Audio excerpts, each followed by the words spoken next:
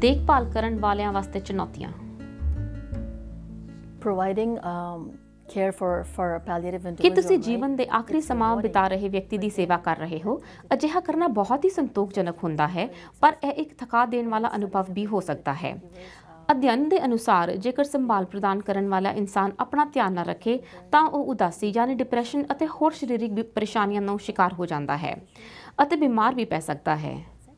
ਜਦੋਂ ਮੈਂ ਸੰਭਾਲ ਪ੍ਰਦਾਨ ਕਰ ਰਹੇ ਲੋਕਾਂ ਨਾਲ ਕੰਮ ਕਰਦੀ ਹਾਂ, ਖਾਸ ਤੌਰ 'ਤੇ ਸਾਊਥ ਏਸ਼ੀਅਨ ਫੈਮਿਲੀਜ਼, ਜਿੱਥੇ ਕਿ ਲੋਕ ਇੱਥੇ ਦੇ ਸਿਸਟਮ ਨੂੰ ਸਮਝ ਨਹੀਂ ਸਕਦੇ। ਇਹ ਪਰਿਵਾਰ ਜ਼ਿਆਦਾਤਰ ਪਰਿਵਾਸੀ ਲੋਕਾਂ ਦੇ ਹਨ।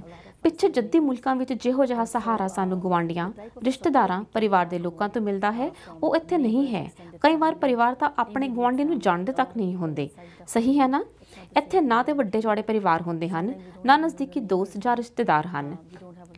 ਇਸ ਕਾਰਨ ਅਤੇ ਸਹਾਰੇ ਦੀ ਬਹੁਤ ਕਮੀ ਹੁੰਦੀ ਹੈ। ਕਈ ਵਾਰ ਘਰ ਵਿੱਚ ਛੋਟੇ ਬੱਚੇ ਹੁੰਦੇ ਹਨ, ਘਰ ਵਿੱਚ ਮੰਮੀ ਡੈਡੀ ਵੀ ਹੁੰਦੇ ਹਨ, ਪਰ ਉਹ ਦੋਨੋਂ ਕੰਮ ਕਰਦੇ ਹਨ। ਇਸ ਵਾਸਤੇ ਬਿਮਾਰ ਵਿਅਕਤੀ ਦੀ ਸੇਵਾ ਕਰਨਾ ਬਹੁਤ ਹੀ ਮੁਸ਼ਕਿਲ ਹੋ ਜਾਂਦਾ ਹੈ।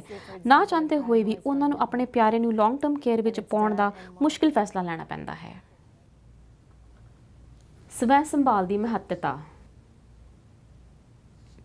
If you are a caregiver, for example, if I'm a ਜਦੋਂ ਤੁਸੀਂ ਕਿਸੇ ਨੂੰ ਸੇਵਾ ਪ੍ਰਦਾਨ ਕਰ ਰਹੇ ਹੋ ਤਾਂ ਇਹ ਵੀ ਬਹੁਤ ਜ਼ਰੂਰੀ ਹੋ ਜਾਂਦਾ ਹੈ ਕਿ ਤੁਸੀਂ ਆਪਣੀ ਸਿਹਤ ਦਾ ਵੀ ਧਿਆਨ ਰੱਖੋ, ਜਿਸ ਨੂੰ ਸੈਲਫ ਕੇਅਰ ਆਖਦੇ ਹਨ। ਮੈਂ ਤੁਹਾਨੂੰ ਆਪਣੇ ਇੱਕ ਨਿੱਜੀ ਅਨੁਭਵ ਬਾਰੇ ਦੱਸਣਾ ਚਾਹਾਂਗੀ।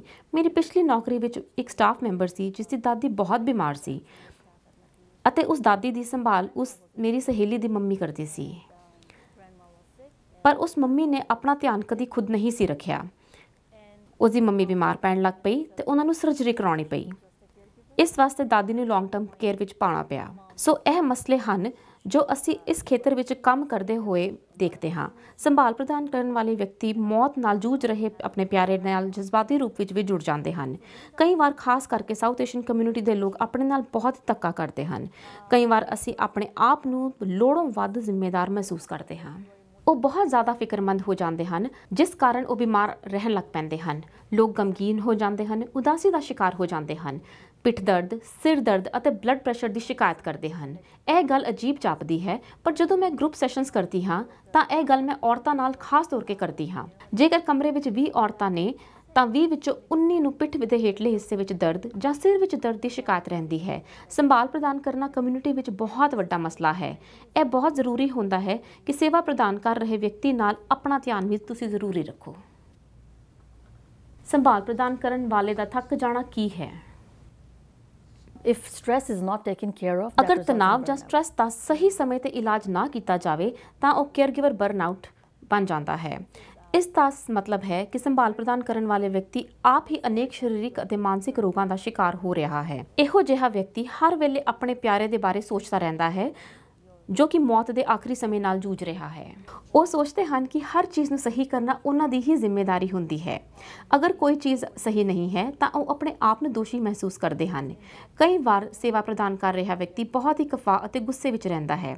ਉਹ ਸਿਸਟਮ ਉੱਤੇ, ਕਦੇ ਆਪਣੇ ਆਪ ਉੱਤੇ, ਕਦੇ ਬਿਮਾਰ ਵਿਅਕਤੀ ਤੇ, ਕਦੇ ਰੱਬ ਉੱਤੇ ਗੁੱਸਾ ਰਹਿੰਦਾ ਹੈ ਅਤੇ ਫਿਰ ਉਹ ਆਪਣੇ ਆਪ ਨੂੰ ਦੋਸ਼ੀ ਸਮਝਣ ਲੱਗ ਪੈਂਦਾ ਹੈ।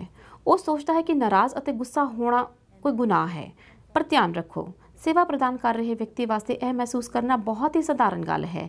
ਇਹ ਸੋਚ ਇੱਕ ਸਧਾਰਨ ਪ੍ਰਕਿਰਿਆ ਹੈ, ਪਰੰਤੂ ਜੇ ਤੁਸੀਂ ਖੁਦ ਦਾ ਸੰਭਾਲ ਨਹੀਂ ਕਰੋਗੇ, ਸਹੀ ਸਮੇਂ ਤੇ ਮਦਦ ਨਹੀਂ ਲਵੋਗੇ ਤਾਂ ਤੁਸੀਂ ਸਰੀਰਕ ਅਤੇ ਮਾਨਸਿਕ ਤੌਰ ਤੇ ਥੱਕ ਜਾਓਗੇ ਅਤੇ ਬਿਮਾਰ ਰਹਿਣ ਲੱਗ ਜਾਓਗੇ। ਆਪਣੇ ਤਣਾਅ ਨੂੰ ਕਾਬੂ ਕਰਨ ਲਈ ਉਪਾਅ। There are a few steps. ਇਸ ਵੀਡੀਓ ਜ਼ਰੀਏ ਮੈਂ ਤੁਹਾਡੇ ਨਾਲ ਆਪਣੇ ਤਣਾਅ ਨੂੰ ਕਾਬੂ ਕਰਨ ਦੇ ਕੁਝ ਤਰੀਕੇ ਸਾਂਝੇ ਕਰਨਾ ਚਾਹਾਂਗੀ।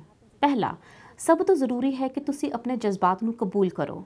ਆਪਣੇ ਜਜ਼ਬਾਤ ਨੂੰ ਕਬੂਲ ਕਰਨਾ ਬਹੁਤ ਜ਼ਰੂਰੀ ਹੈ। ਆਪਣੀਆਂ ਭਾਵਨਾਵਾਂ ਨੂੰ ਜ਼ਾਹਿਰ ਕਰੋ, ਉਹਨਾਂ ਬਾਰੇ ਗੱਲ ਕਰੋ।